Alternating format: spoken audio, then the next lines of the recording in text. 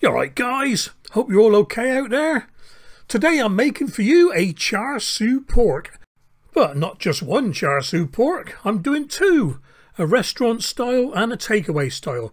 And don't get me wrong, when I say takeaway style, what I mean is the red edge pork that you get in stir fries, chow mein, chop suey, fried rice, that sort of thing. So we got a nice piece of tenderloin of pork, fillet or fillet, some white pepper, some red food colouring. But this red food colouring is the one I'm using to flavour the takeaway.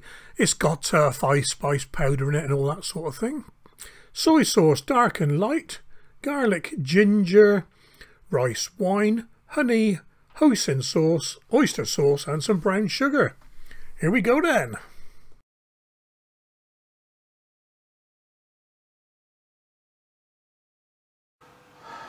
Well, it's all about the marinade really for this one. In with the brown sugar, a drop of ginger and the garlic, light soy sauce,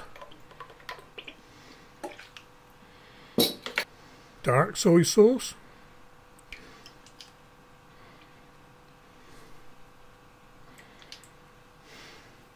and the bottle's nearly empty so I squeezed it dry.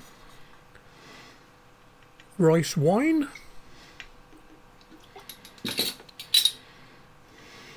oyster sauce, another empty bottle, 5 spice powder. That wasn't on the table at the start, sorry about that.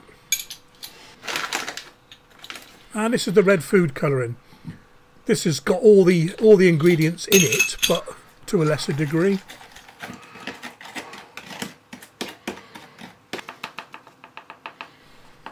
Half a teaspoon of white pepper, and I'm going to put this into a vacuum sealer bag to marinate. I'm going to seal it, but I'm not going to vacuum it. So in with the pork.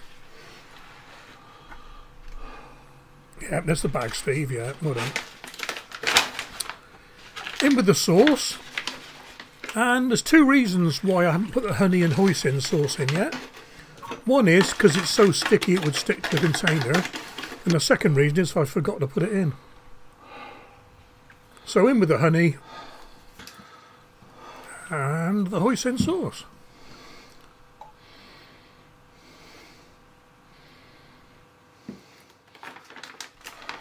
And give it all a good squidging around. Get the pork totally covered.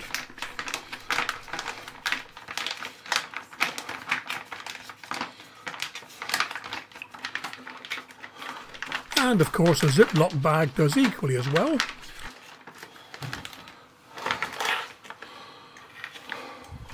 Here it is all heat sealed, and leave it in the fridge for 12 to 24 hours. And I left it for 24 hours, believe it or not. There we are then, 24 hours later, time to start cooking. Now you need to line and reline your baking tray because this stuff is so sticky it's a devil to get off. And I'm greasing the little grid there to stop things sticking to it. I've already cut the bag open and I poured the sauce into the pan at the top right hand corner there because we're going to use this in a minute. Let the pork return to room temperature before you cook it, and the first cooking is going to be 220 Celsius for 10 minutes. No extra marinade. All we're trying to do here is brown the outside a little bit and lock in the moisture. While the pork's in the oven, add a bit of honey and some hoisin sauce to your reserved marinade. Yes, I remembered to put them in this time. And warm it through, boil it for about 2 or 3 minutes. This is particularly important if you're going to use the sauce at the end to brush over your cooked pork. Kills any of the nasties.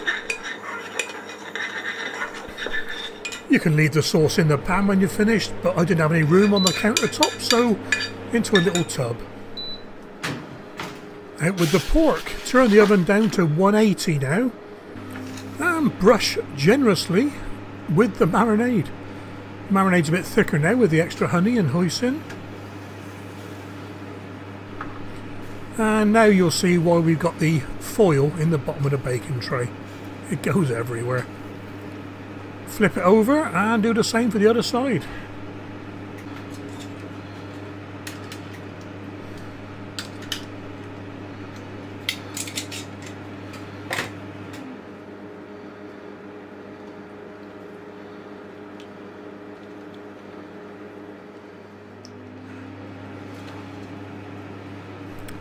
Get into all the little nooks and crannies and then back into the oven, 180 Celsius, another 10 minutes.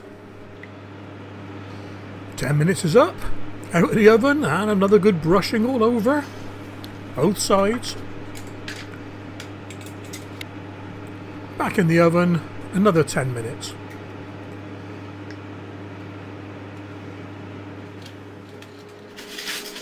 And then back out for one final coating, just on the top side this time. Really good lathering. Back into the oven at 230 for the last 5 minutes. You want to try and caramelise the coating. Not long to go now, so get your serving dish ready. I'm using some vegetable boiled rice, video to follow shortly. Well, here we are then, after the final cook, and you can see just how sticky it is. Yes, I should have waited 20 minutes before carving this, but I was so blooming hungry I had to get on with it. Cool, look at that.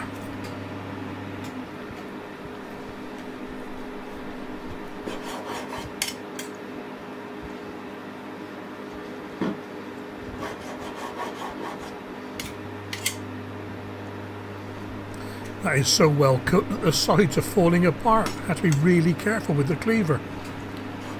Okay, I'm going to stop talking now and pass you over to Steve, who is chewing chopsticks because he's so hungry.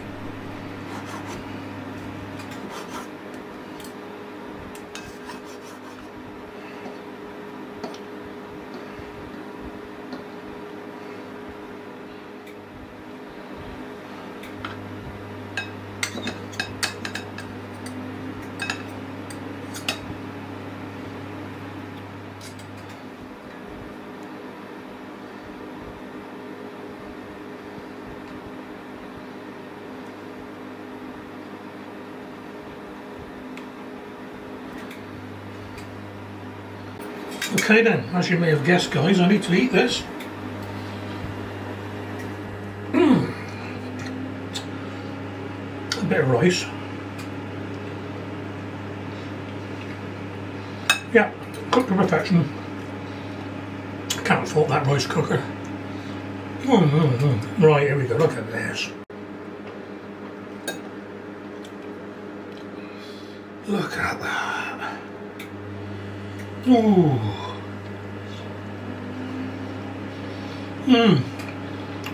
Still soft, not overcooked.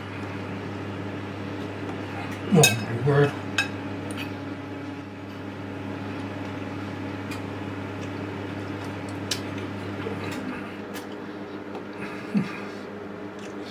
I'm speechless guys, that is lovely. Right, I have to stop now because that's going to be my tea later. Well, later as in 5 minutes. Well, that's the restaurant style char siu.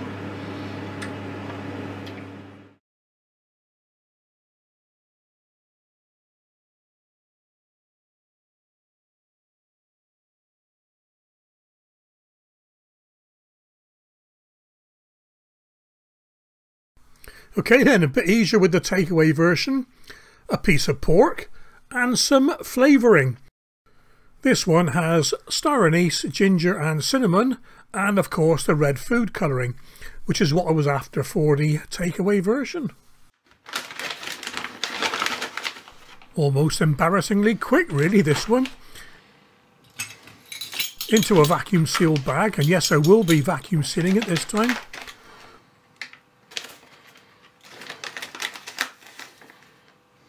I put in 3 teaspoons of the flavouring mix.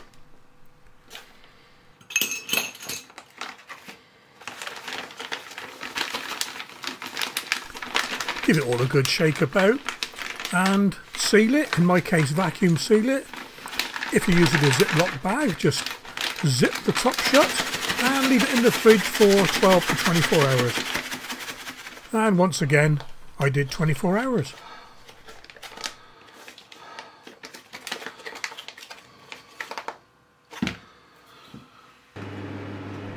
Here we are then a day later. Look at that colour. Cool. I was being careful opening this and touching it because in the past My fingers have been stained for days. So I've tipped it out onto a bit of kitchen tissue and patted it dry, patted it clean if you like.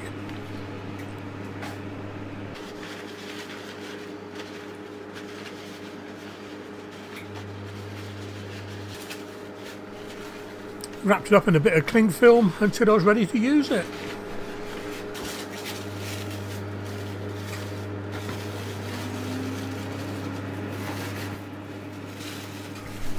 And here it is, sharing the little trivet with the restaurant pork. And you can see why we lined the tray with silver foil. In the oven, 180 for 20 minutes. It's only a small piece of meat, didn't take long to cook. And here it is. And I reckon that's done enough as well, because this will typically be used in other takeaway dishes, not on its own.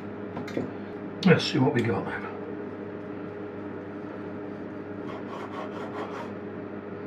Yep.